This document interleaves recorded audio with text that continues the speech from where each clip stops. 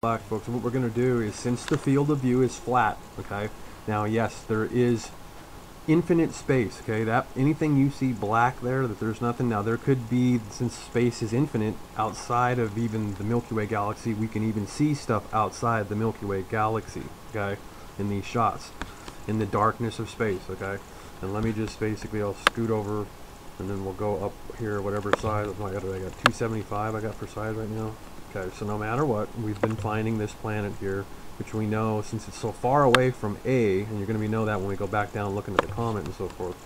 And this is just going to be a short video, and actually, yes, it's going to be short, because what we're going to do is a computation of distance, because it's moving away from the camera, no matter what, because it's moving above the one and moving off out into space, whether it's moving this way or straight away, which is not moving straight away, because you know when you see it, and you watch the last two videos, okay? So what we're going to do is a stretch of distance across the flat screen can give us a ballpark speed, and also a good measure too is when you got it hitting play and you see the speed. Now we could get down to the gnat's ass, because it looks like it's pretty much dancing at the same speed across space as the CME that's coming off the sun, okay? I'm not going to hit play yet, but I'll hit play and give you the 24-hour period of play. But we're at the 23:29, pretty close to the end of the footage. Now what it is it's about this distance right here, okay? And then I'll make a screen print, and we'll take a shot, and you'll see that basically when you watch the footage that, and you can watch the last two videos to see that the idea that I stayed with the 26th, because you can see the footage on the 27th, and maybe you can probably pick it up on the 28th of eyesight too. And I do have the 28th footage, I believe, too. But I'm not too worried about that, because it doesn't change speed. It's hauling ass pretty good. Basically, it could be a falling star. There's a possibility of that. But basically, I call it a close to light speed or faster. But I basically, the last video, I'm going to basically, the one before this, I basically stated as close to light speed. Because basically, it is going light speed. Close to it, because the idea this CME comes across at pretty darn close to light speed that comes off of the sun, okay? So we're going to check out some light speed action and give you a distance on it, because the idea we can show and get the speed by the distance by calibrating the distance pretty much about right here is how far it comes in 23 hours, okay? Because basically that comet's hidden here in 23 hours.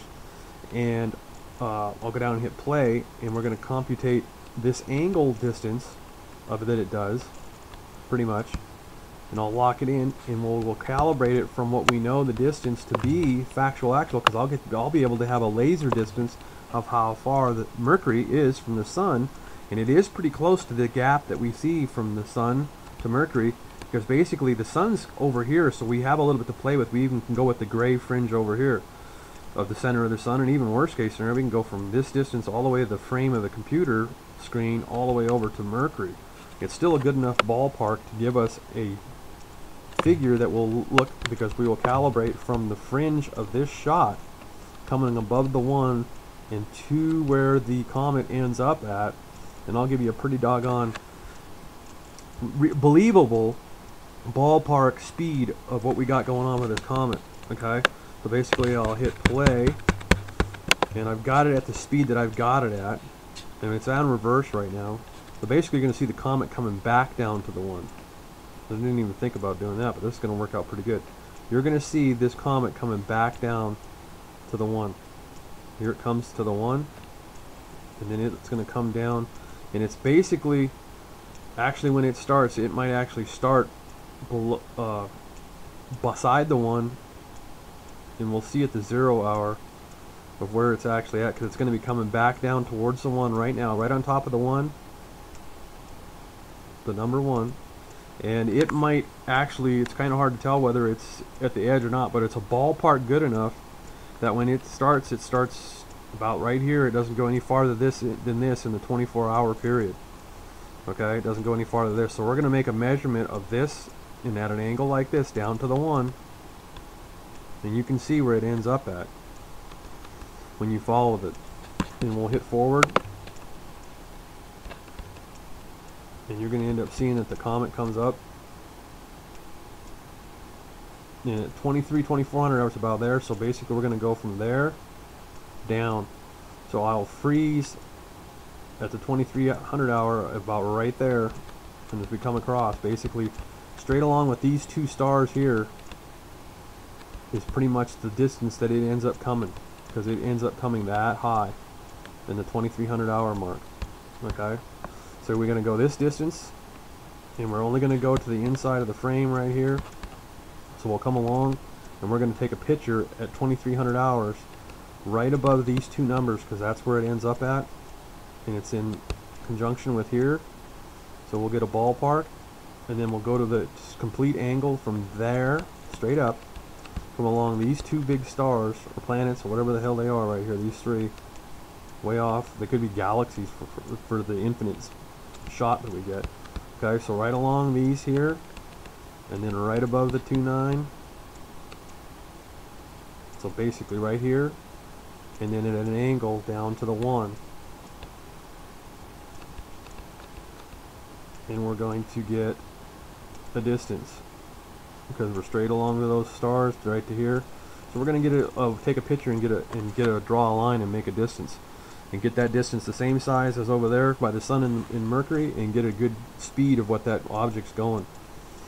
Alright, and you can't probably see the comet worth the hoot down here, but you see the video, two videos before this that basically I showed you the comet. And you can kind of see it there, just to come above the 1 and then going up through those stars and coming up to my cursor right now. And then at the 2400 hour,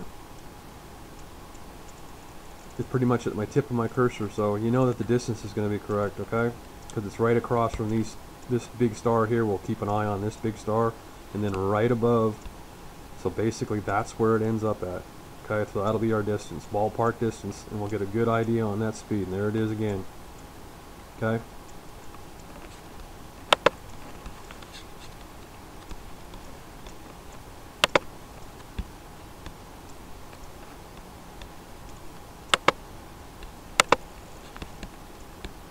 So remember, this is just a ballpark because the shortest distance between 2 points. Okay, basically you'd make a point somewhere along the green line there, somewhere along the green line here, and yes, I didn't draw very straight, but no matter what, we need this distance. Okay, so pretty much the center of this green line to here is going to be a straight line anyway, whether I draw something or not. We want a ballpark distance of what we've seen it travel in a 23.29, and almost basically roughly a 20, and we'll work off a 24-hour.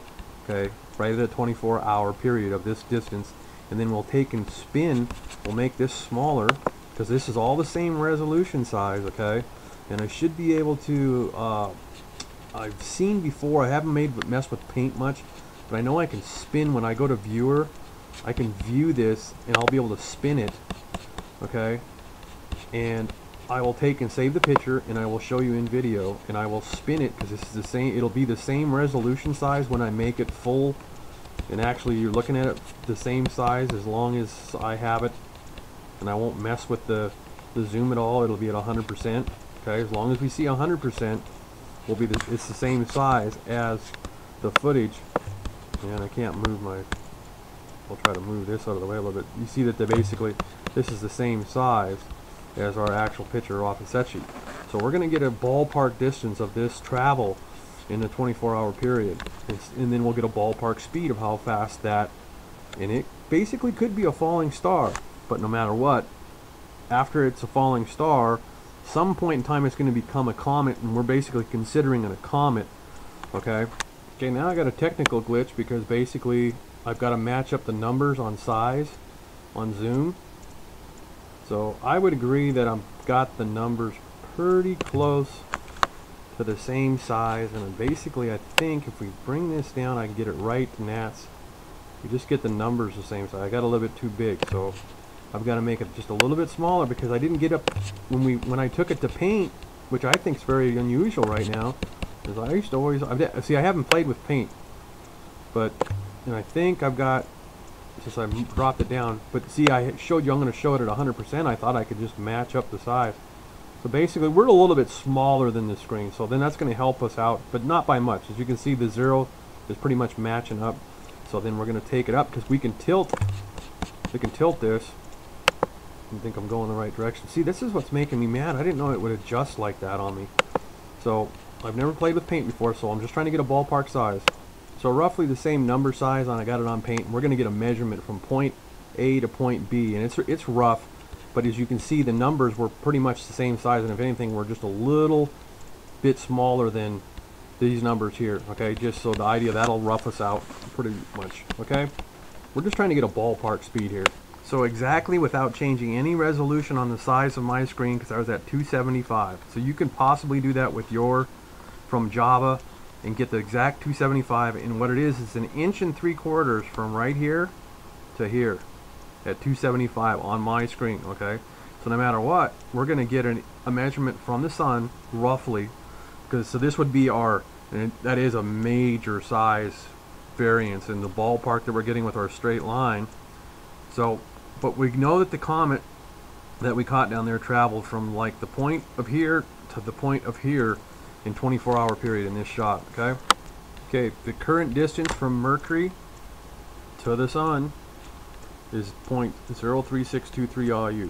Okay, so it's a good enough ballpark for to calculate our speed. Okay, and basically that converts to 33.68 million miles. Okay, now bust some people's balls that I was talking to in some talk groups lately, just because we're men and that's what we like to do, is butt gash each other. So if he sees this video, and then everybody else out there too. So basically the frequency ballpark, okay, it would be within 0.13 hertz to 0.23 hertz to even the spectrum. It could be anything from 0.13 to maybe 0.55 hertz. Okay, but it's going to be putting off that kind of a frequency going through, because it's in a vacuum, it's in space. Okay, the time of the travel, it would go 11 seconds. If you were talking on the phone, your voice is going light speed through a fiber optic line. 11 seconds of communication, okay, talking, and that distance of fiber on Earth. Okay, light travel in time, it would be the coefficient of t, 7.5 seconds. Okay, because basically we do our calculation and it's 7.533 light seconds is ballpark what that object's moving out at. Okay, and basically it's doing 1.403 million miles, almost 1.5 million miles an hour. Okay, because that's our calculation, is basically taking 33.68 million miles and dividing it by 24 hours. So it's going almost 1.5 million miles an hour. No matter what, it's going 1 million miles an hour. Okay, 1 million miles an hour, ladies and gentlemen. Now I'm going to give you an idea of what physicists never tell you, but corresponding main sequence star properties. Okay, that the idea that a fast hyperbolic, that means a hyperbolic star turns and rotates real fast. Okay, they're scared of a carbon oxygen white dwarf spinning out of control. Okay, which has like something that would be the B5 spectrum class, temperature class, and 19,000 K.